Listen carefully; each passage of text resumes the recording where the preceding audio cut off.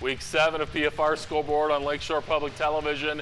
Some scares tonight for some of the favored teams, and the wet, rainy weather wreaks havoc on the long snappers and the offenses tonight. Boy, they really did. I'll tell you, if there are some teams that rose to the top, boy, they played well enough and started putting the conference races in kind of perspective. Yes, but some conference titles still to be decided with 2 weeks to go. All that coming up next on PFR Scoreboard. Pinnacle Hospital is a collaboration between physicians and medical practitioners providing care in a private, personal setting. Pinnacle Hospital offers both inpatient and outpatient care, including laboratory and imaging services. Pinnacle Hospital in Crown Point. Who is the dark afraid of? His name is Tim.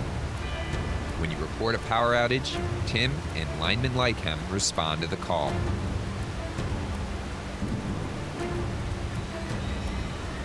Text OUT to 444-111 to report an outage.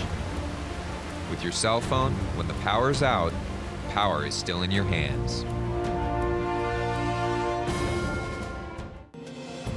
A Flex Equity line from Tech Credit Union gives you convenient access to cash whenever you need it. This home equity loan features a low introductory rate and no closing costs. Tech Credit Union is an equal housing lender and is federally insured by the National Credit Union Administration. Learn more at techcu.org or call Tech Credit Union at 800-276-TECH. Programming on Lakeshore Public Television is provided by Strack and Van Til Food Market. Custom decorated cakes, breads, and baked goods right from the oven. Domestic meats and artisan cheeses in every store. 7 days a week, fresh is more than just a word. Strack and Van Til, built around you.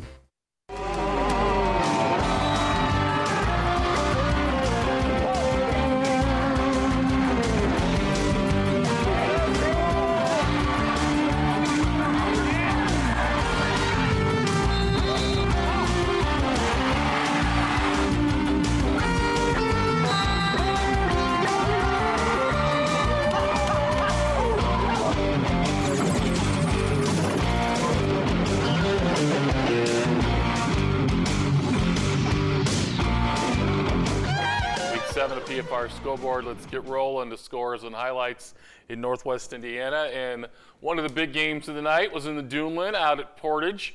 Michigan City coming off their big win, their last couple of victories after that tough loss to Valpo.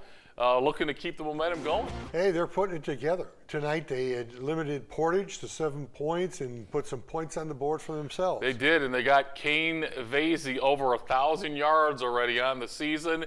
He had another huge night. Let's go to the highlights of City and Portage. And bad weather, Wayne, all across Northwest Indiana. Rain wreaking havoc, and was a big factor in a lot of these football games tonight. Yep, just like that. A lot of fumbles. The ball was slick. Teams put it on the turf. There's Maceo going into the end zone for the touchdown. Michigan City's defense really has been quite the story. Boy, they really have. I mean, so's this guy. This guy here, Kane Vesey, has really been runs over folks, very physical, dominating back. Michigan City got a kickoff return on the opening kickoff for touchdown from Keshawn McGill from 88 yards. And then they just rode behind their big stud running back. Well, Ball State really got a player in this Kane Vesey. Well, no, it's Marquise Hurt who committed to Ball State. He's been banged up. Yeah. You're right. Kane Vesey's still on the open market there. But obviously folks are aware of him. Yeah, their defense from early in the season has really stepped up. Even when they were beaten by Valpo, it was kind of the turnovers of the offense that got them in bad situations. Big one next week. LaPorte and Michigan City, Slicers undefeated. Portage at Valpo, another big rivalry game. That'll be a big game for Valpo. Valpo just a game behind Michigan City in the Duneland still. 35-14 for City tonight. Elsewhere in the Duneland Conference, a big night in Maryville at Demery Stadium, honoring the 1976 state champ Maryville Pirate football team. In fact, one of our radio correspondents, Tim Hogan, was there tonight. That's right. With his former teammates. That's right, because he was on that team. Had to be a big thrill for those guys to see each other again and talk about the glory days of winning a state title. I'm sure he wasn't really happy with Valpo tonight, though. The Vikings kind of spoiled that celebration. Pirates had some injuries they did. Tonight, and obviously bad weather, new quarterback, that's not a good formula for success. Let's go to the highlights. Valpo and Maryville from Demery Stadium. Great job by Janice Poliza and company honoring those guys 40 years ago. Wow. Wow, wow, wow, wow. Seems like only yesterday, Wayne. Especially for me. Right. Cam Wright started, but then got banged up, Wayne, in the first half. Yes. So they had to go to a new quarterback. He was picked off twice early. And then Valpo's defense is really, all season long, has played just outstanding football. Very opportunistic. They came up big late in the game as well. They got a big fumble recovery from Bobby Lee once Maryville was trying to go to down for the winning score. But Mr. LeFew has also been outstanding for their offense. Yeah, and this Jay Buzzacki, boy, he is outstanding, one of the leading receivers in the area, and LeFew, is number 2, I believe, in the area in passing. Here's a nice escapability for Maryville's quarterback. There's some nice blocking. What a hole there. And Maryville's defense bounced back a little for some adversity. Yep, they did. They didn't play a bad game tonight. Obviously, they couldn't overcome the injuries. I don't know if Kirkland played, or if he didn't play that much, Wayne. Yeah. I thought I saw a note where he was not in the game, so that's not, your two best possibly offensive players. Right. Not in there. That's not good. And Irvin Pondexter, Maryville's running back, really didn't get much yardage tonight. Valpo was able to really key on him. Yeah, I think, without Kirkland and without Wright, I mean, I think he was the guy that they were going to key on. Nice Beautiful pass throw by there. LeFew, beautiful. I know Griffin Jelinski for Valpo had a 21-yard TD catch. And Valpo holds on. Maryville fumbled late. Again, we talked about the wet ball because they had a chance to go down the field and win the game. Valpo holds on. Still a game back at LaPorte and the Duneland. Host Portage next week with LC at Maryville. Right. All right, Hanover back at it tonight, looking to stay undefeated, looking to stay in first place in their conference as well. And it looked like both Hanover and Whiting tonight early on were trying to shake the cobwebs of that big game last week. Yeah, they really were. This is a big game for Hanover. They hadn't beaten Wheeler in a while, and Hanover won last week against Whiting. Would they, have a letdown? Would they come back strong? And boy, they did. In the second half, they came back strong. Both Whiting and Hanover really exerted themselves tonight in the second half after what could be looked at maybe as a subpar first half. Right. They both played pretty well in the second half. Let's check out some of the action. Wheeler at Hanover.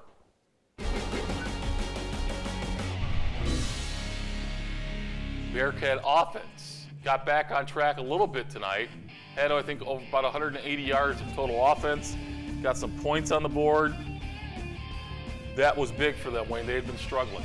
Yeah, that really was. And Hanover's defense in the second half, like we said, really responded. Hanover's Dustin defense. Lindley had a nice game. 181 yards, 3 TDs. Bon Scott Young.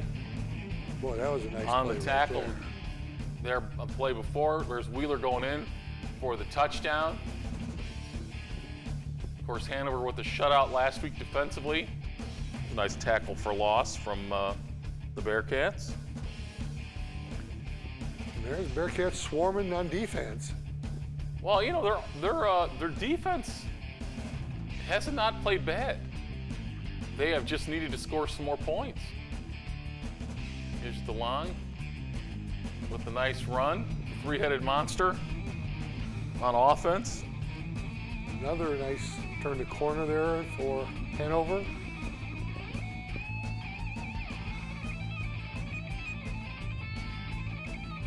With Bearcat defense digging in. So this is why it was not easy early on. You see some good blocking and tackling There's from a Wheeler. nice hole. Offensive line doing a nice job of opening up something. Look at him, look at him, fight for that. Nice run. Yeah, that's some good effort. Jeez, he's not going down. No, into the end zone for the touchdown. But it was Wheeler losing to Hanover tonight. The Wildcats coming back 32-14. Hanover at South Central. Another trap game for them. Yeah. Week 9 matchup, which could be for the conference title against North Newton. You know, this Hanover Central, South Central game is, you call it a trap game. It could be, but really South Central's played well enough that it would not be a shock if they were to upset Hanover Central. I agree. I think Hanover's going to be somewhat of a decisive favorite, although I would agree with that. South Central played really well against North Newton tonight. Yeah, they lost by 1 point. 1 point. All righty, one more game, the big rivalry game between Lake Station and River. Let's go to the highlights. The Ingots looking to take out their arch rival, and they were outstanding tonight. They really were. Jeez. Oh, that one looks like it slipped out of the quarterback's hand. Jordan Powers on the pick for River. Here comes River, Terrell Stottlemyre. This is a big, big rivalry. And I really thought that this was going to be a very, very close game. Great tackle, Luis Martinez right there. With an outstanding tackle for Lake Station. But River has scored points all year long. Jeremiah Walker. Just exploded. Yeah, Jeremiah Walker with a nice run there. Here they come again, Terrell Stottlemyre. Running over an Eagle there. I love this offense. The name of it is the one that Coach Zimmer used to run at Calumet. Coming around the end, Terrell Stottlemyre for the touchdown. Ruled a touchdown even though it looked like he might have fumbled. But River Forest defense, the story tonight there, Stottlemyre on defense.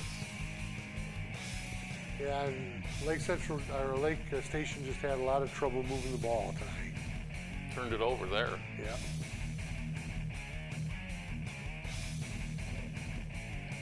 Josiah Zambrano is tackled by Dylan Stiles there. Boy, they're swarming on that one. Keying on Luis Martinez, it looks like, and they have found the ball carrier. Here's Chandler Guest right up the middle, into the end zone for the touchdown for the Ingots. And then another Terrell Stottlemyre touchdown run off the misdirection. And they are excited in New Chicago. Yes. What is it? What do you think? 3 miles between schools? Yep, about 3 miles. I think that's about right. 2-3 miles between schools. This is a big game for both of them. Depending which street you jog. That's right. This is an Andre and Maryville type of rivalry, even better. Big, big shutout victory tonight for River Forest. 33-0. That'll make their season. North Newton at Lake Station next week. River at Calumet. Calumet played solid tonight against Whiting for the first half. Yeah. Right. All right, how about some scores from across Northwest Indiana for Week 7 of the high school football season? Wayne, let's go to the scoreboard, see the rest of the ball games that we're checking out the scores in tonight.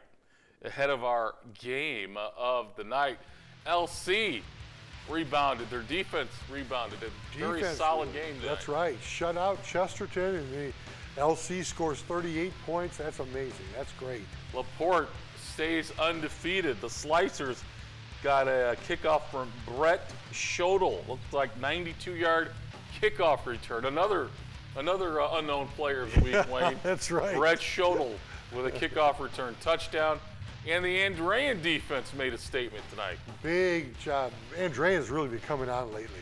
These last 3 games, boy, They've been scoring really 50 points, but tonight they showed they could stop people defensively. Right. Elsewhere on the board, Lowell with a 33-6 win over Morton. Big win over Morton there, and Griffith with a nice win, you know, tonight over Highland. Mr. Walker was running pretty good, huh? Yes, he definitely over 100 yards tonight for him. And Gavin, you know, put it on Clark. Hurd really had an excellent game. I think he had 3 touchdowns tonight. But going back to Griffith, Gaddafi, Coleman, and Winston hooking up again for a touchdown. In the first quarter to open the scoring up. Whiting, big second half, 33-6 over Calumet. Wayne Bishop Knoll took a second half lead. Yes. 14-13. You were sweating that one out, I was. Knoll hasn't won a game since 2014.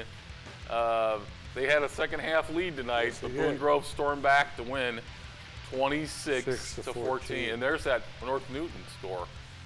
Great defense by both teams. Both teams played very, very hard and very, very well. Newton just squeaks out with a 1-point win here. Coach Jeff Bean's team really having a great year. Great year. They are 5-0 in conference play on a collision course with Hanover Central in the South Division of the conference. Your Jays. Your Jays got back one on big the board. over Triton. Yes, they did. Pioneer handed it to Knox tonight, which we thought Pioneer's a outstanding team. Yes. No doubt about it. New Prairie lost tonight to Mishawaka Marion in a very close game. Oh, wow. Just their second loss of the season. Another one was to LaPorte in the opener. When we come back, it'll be the game of the night, and it was a close one. It went down to the fourth quarter late. It's coming up next on PFR Scoreboard.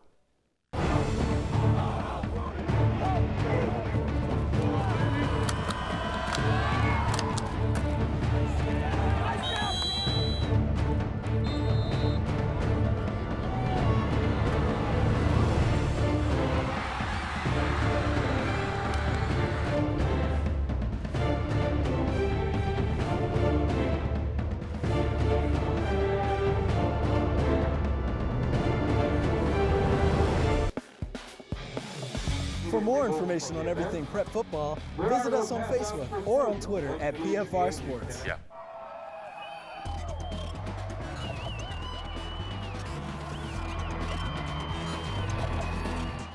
Game of the night out at Munster, Hobart and Munster, and it was a close defensive football game. We talked about all the points we thought we'd have, but with the bad weather, some turnovers, it was a defensive struggle tonight. You know, Danny Stanley had a very good game for Munster, but Hobart.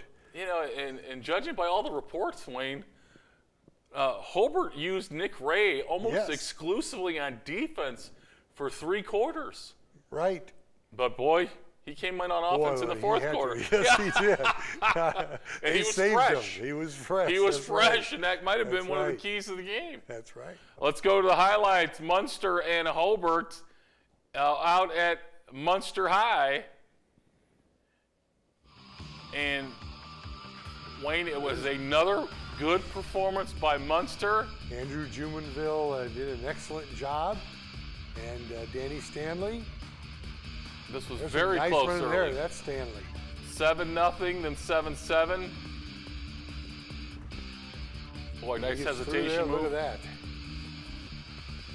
Gonna go all the way. Him. Brandon James will catch him. Wayne. Actually, you're right. Number 7 will run him down if anybody's gonna run him down. Nice pitch. Let's see if they gave him. He did. I think they did. No, I don't think they did. He did score on a short touchdown run. It might have been later in this game, though. Here's a deflection. Looks like it came back to the quarterback. Munster defense did a good job tonight. Here it says, this number 7? Yep, getting outside. That's him right there. He's going to go the distance. And a big run.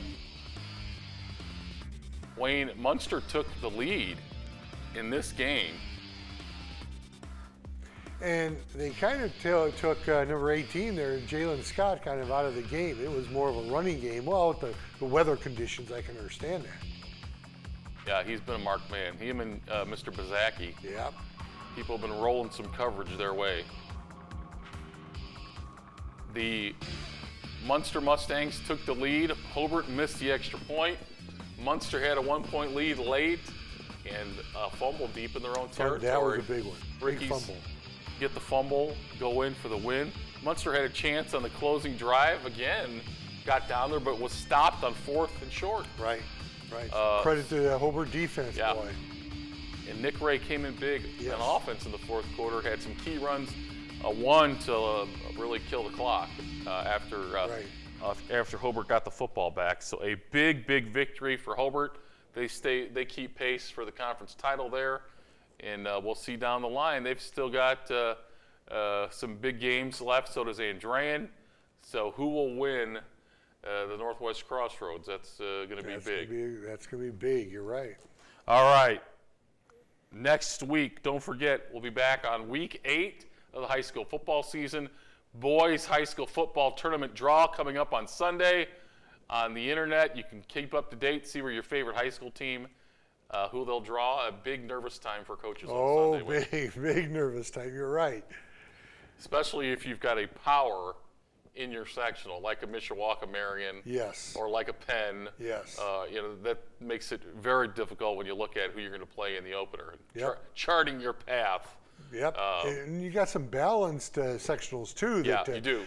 Any team could step up and win that. And will you have your home field? That's going to be another big factor. At what point will you have your home field? All right, time for some rapid fire scores. One more time on PFR Scoreboard. Let's hit the scoreboard. 38-0 LC. They get back on track on offense and defense, Wayne. Right, and Michigan City's just pounding people. An excellent job by Michigan City there tonight. And they are still in the hunt. They control their destiny. Oh, yes. With a big matchup against LaPorte next week. At home. Yeah. They are home, Michigan City. Valpo. Wasn't pretty, wasn't great, but a great win over Maryville. Anytime you win on the road against Maryville, Valpo with a nice victory tonight. Their defense and offense getting it done. LaPorte, impressive again, Wayne. Boy, they just put points up, and it's different people every week. It's just not one right. person. It was the Juice last week. Yeah. Brendan Long again. Nolan Lorenz, I think, had a 50 or 47-yard TD run tonight. That's their quarterback. He might have ran for over 100 yards for their quarterback. So, hey, we didn't get any Teely Ryan updates for him. No, he didn't. He might have got bottled up a little bit tonight. Griffith, nice win over Highland. The one game we didn't get was East Chicago and Indianapolis Northwest. That's right. I don't know what that one was going late.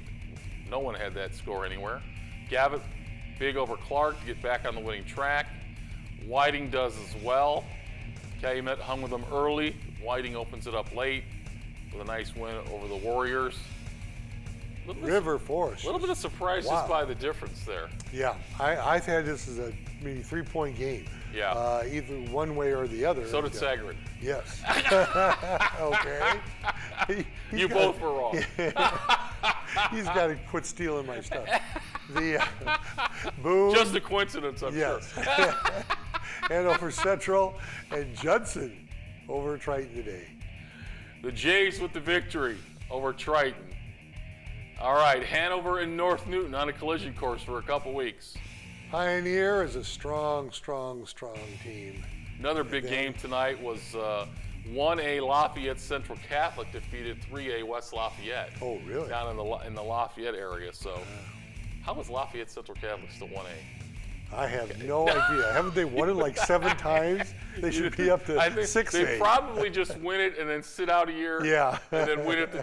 They got something going on. All right, we will see you Thursday night for another edition of PFR on Lakeshore Public Television. Good job by our camera people. Again, this is about the 3rd week rain for our camera people. That's right. With the rain gear, but they fought off the rain tonight to get the job done. Good job by them. We'll see you Thursday night on PFR on Lakeshore Public Television. Pinnacle Hospital is a collaboration between physicians and medical practitioners providing care in a private, personal setting. Pinnacle Hospital offers both inpatient and outpatient care, including laboratory and imaging services. Pinnacle Hospital in Crown Point. Who is the dark afraid of? His name is Tim. When you report a power outage, Tim and linemen like him respond to the call.